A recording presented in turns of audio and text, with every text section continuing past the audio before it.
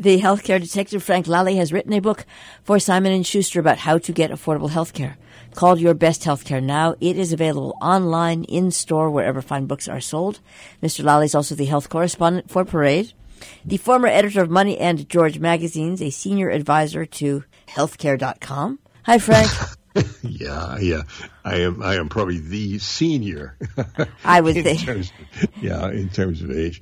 Oh, I wasn't doing age. I was just, though it's an interesting topic that we should do at some point. I am really struck by how different, I'm going to call them kids because this is an age thing, but I would say kids between the ages of 25 and 45 are, as far as medical information.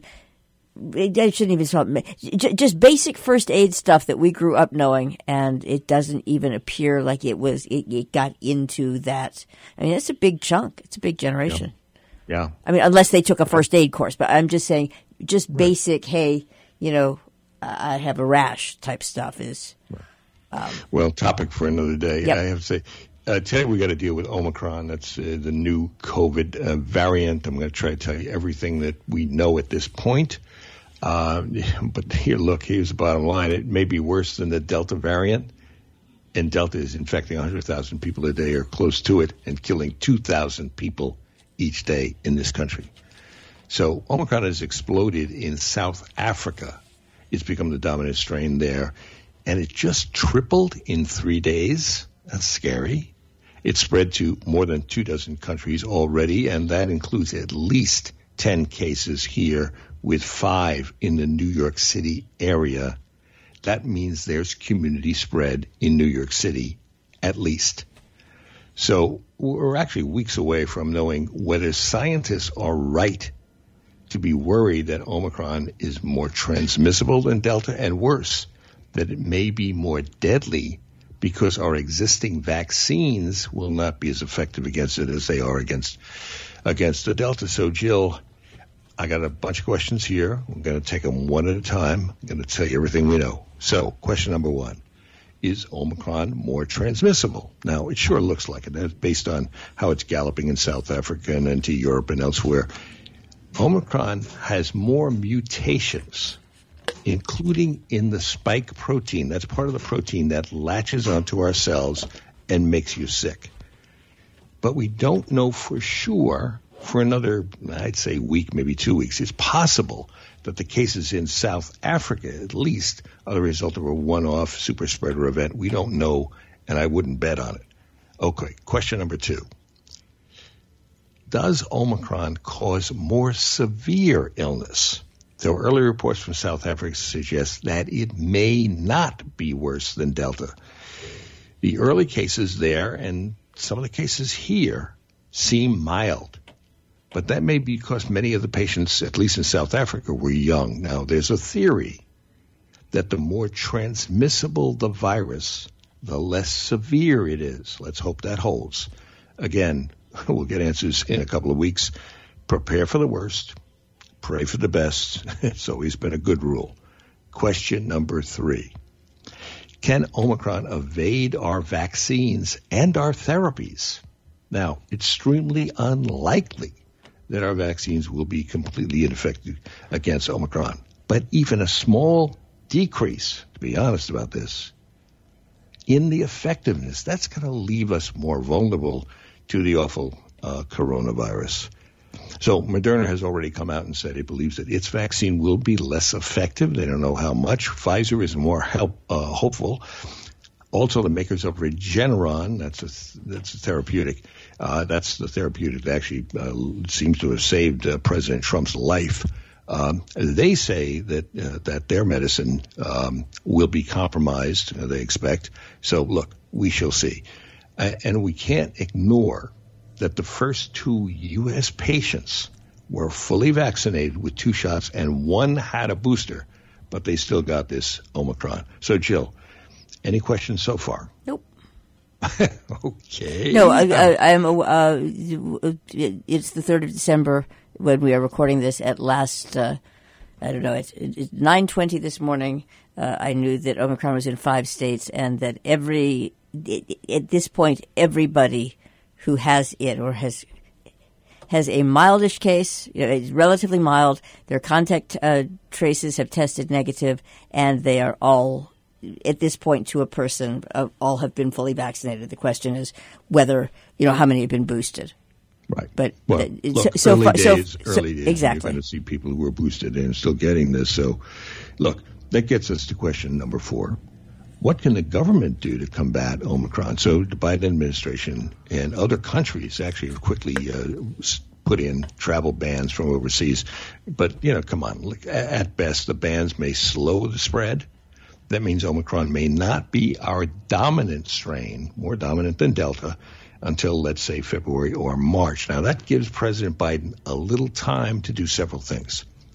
To extend mask mandates on domestic travel. You got to wear your mask, okay? Bus, train, and so on. Invest heavily, much more heavily than we are now, in tracking and tracing so we can stop these spreads.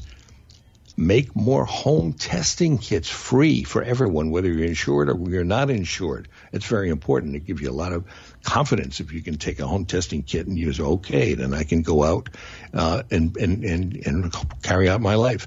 And perhaps most importantly, mandate vaccines or testing for all public workers and those who work at big firms with over 100 employees. Now, unfortunately, up to now, his mandates for big companies and even healthcare workers are getting slapped around. Trump-appointed judges are blocking some mandates in the courts, and Republican lawmakers have spent this entire week down in D.C. trying to shut down the entire government in order to defund Biden's vaccination and testing mandates. Now, Debbie Stabenow said, quote unquote, now for Republicans to even consider shutting down the government in the middle of a pandemic that's killed close to 800,000 Americans is completely irresponsible. I say it's insane. So let's be clear here. President Biden is trying to save lives, and Republicans like Ted Cruz are playing to his far right by pushing the quote unquote freedom to risk getting COVID and spreading it. Now, here's a fact. People in red states have a 50% higher chance of dying of COVID than people in blue states. 50% higher. Cruz knows that. He knows that his kind of freedom is killing his own supporters, and he doesn't care. So that gets us to question number 5. What can science do to fight Omicron? Now, both Pfizer and Moderna are already working on targeted vaccines, another round of vaccines targeted for Omicron. But at best, that's going to take around 90 more days. So we should not expect to roll up our sleeves yet again until, let's say, April at the earliest. And by then, Omicron will probably be the dominant strain here. So, Jill, okay, any questions so far? I don't think no.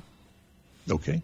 All right. Then no, because by the time Omicron's the dominant strain, it's a virus. It's going to mutate. So by the time there's another vaccine, in my view, unfortunately for Omicron, whatever, how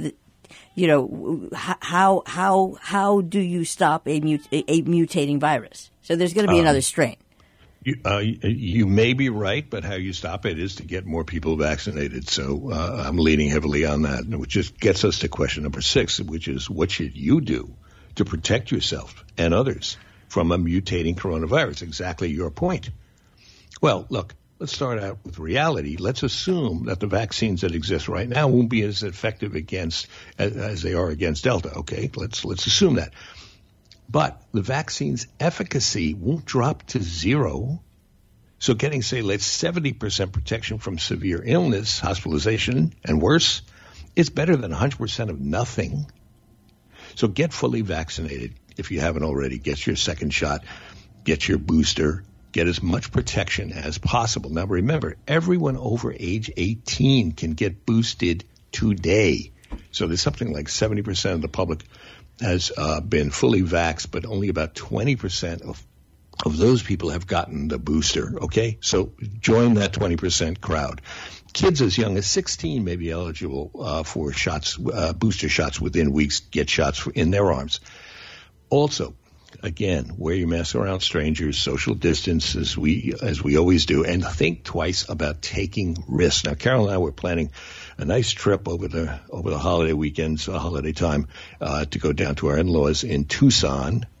We're sort of proceeding, but we're making all of our reservations fully refundable. Well, that's smart anyway, given the difference. I'm interjecting only to say that at this point with travel, because it is so, shall we say, fluid, it is wise to make sure that you can get a refund or do something. You're not stuck. Yeah, you're not stuck. Get refundable tickets and book your. The hotels are great. I mean, usually you can cancel within a day or two. So, look, listeners, I'm going to do all I can, and other people here at Robin Hood, like Marshall and others, we're going to do all we can to keep you informed about this. Yes, it's a mutating virus, and there'll be a lot of news. We're going to know a lot more by mid-December, and that's going to help all of us decide what to do next. Now, it's depressing, frankly, to think about that once again. We may have to upend our holiday plans. But look, let's hope we don't have to go that far to stay healthy, which gets us to my final question, which is question 7. Is the media overhyping Omicron? Now, speaking for myself, I sure hope I am. I hope this Omicron scare fades away, like the variants from Brazil and Delta Plus and others that I've talked to you about. I hope it just fades away. But my message to you about the deadly mutating coronavirus is this. You can't be too careful. So, Jill, that's my message for today. Did I get it across as clearly as you'd like it? I think so. Okay, then we did what we can, and we'll come back to this as events dictate. Thank you, Frank, the healthcare detective and senior advisor to healthcare.com. Send your questions or concerns about finding affordable healthcare to healthcaredetective@robinhoodradio.com. Frank will try to address as many of your questions as he can on future broadcasts. Also, look for his book, Your Best Healthcare Now, available online, in store, and on my desk.